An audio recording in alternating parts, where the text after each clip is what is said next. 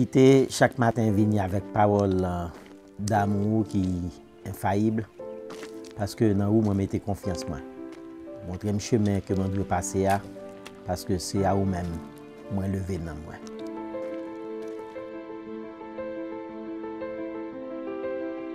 A farmer went out to sow his seed. As he was scattering the seed, some fell along the path, and the birds came and ate it up.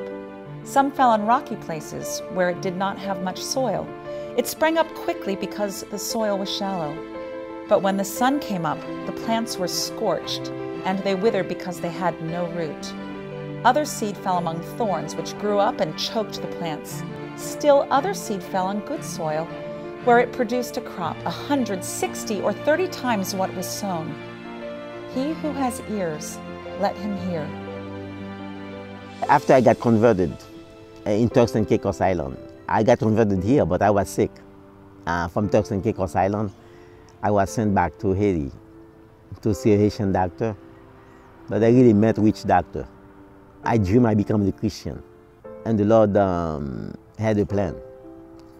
So the pastor was a friend of me, and he always supported me, fed me, even though I did not want to have anything to do with the Bible.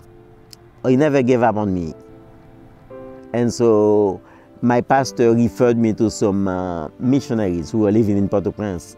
He said that if they read my testimony, how I become a Christian and how the Lord has called me into the ministry, they would call me and train me and mentor me.